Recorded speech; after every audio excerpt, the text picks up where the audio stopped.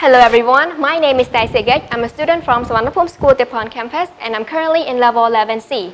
So today I'm here to share my methods and techniques in public speaking, especially in debate. So the first step to master in public speaking is that you need to make sure you're not intimidated to speak in front of the public, especially in front of many people. Think of shyness as a delusion made to stop you from doing your best and just start speaking.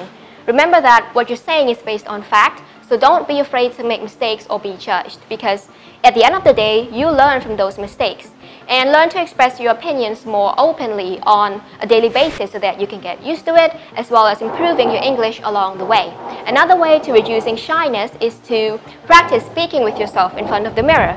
That way you can learn to speak more fluently and more naturally. Next step is to read and listen.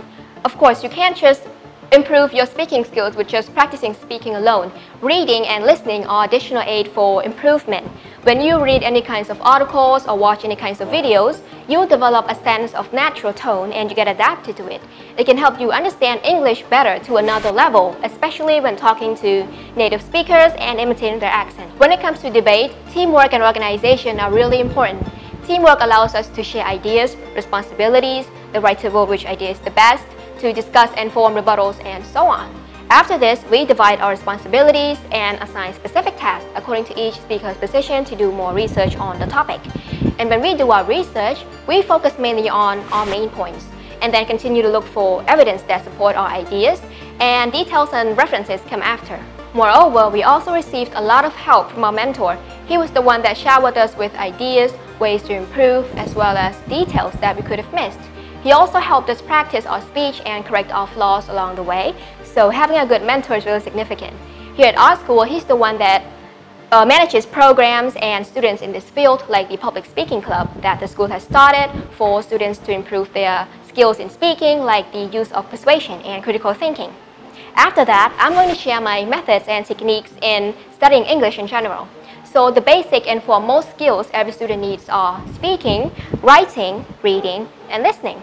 Speaking, practice speaking with yourself in front of the mirror. Writing, write down about your day in a diary or notes. Reading, read books or news to be more informative. And lastly, listening. Watch movies or films without subtitles and try to understand what they are saying.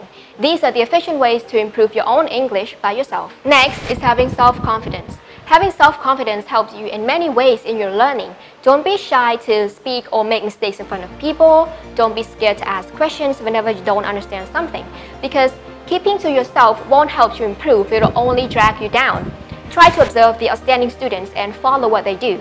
That's another way to enhance your learning ability. Furthermore, making what you're learning seem interesting by having fun while learning is also really important.